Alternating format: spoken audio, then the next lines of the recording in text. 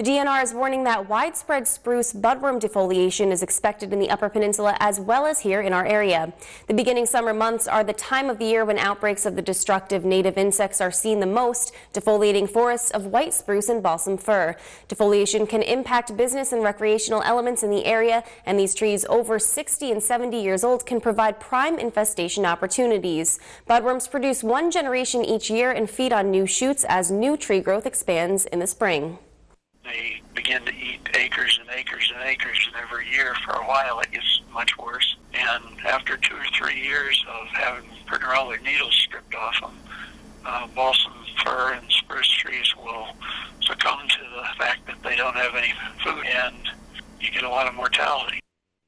The DNR suggests you check spruce or balsam fir trees you may have in your yard, and if you see budworm damage, you can purchase biological insecticides, and you should spray the tree mostly at the top where the insects do the most damage.